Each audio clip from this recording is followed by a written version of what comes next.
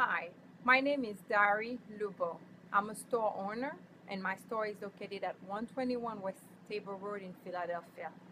I have decided not to sell cigarettes in the shop because most of the customers that are willing to buy cigarettes are teenagers.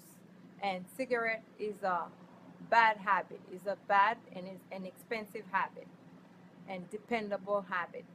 And as I realize around here, a lot of kids, when they do cigarette, they are involved in a lot of things. And when they don't have the money, they cannot afford it.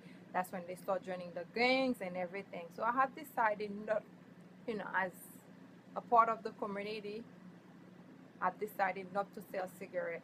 You know, youth is the future. Give them a chance.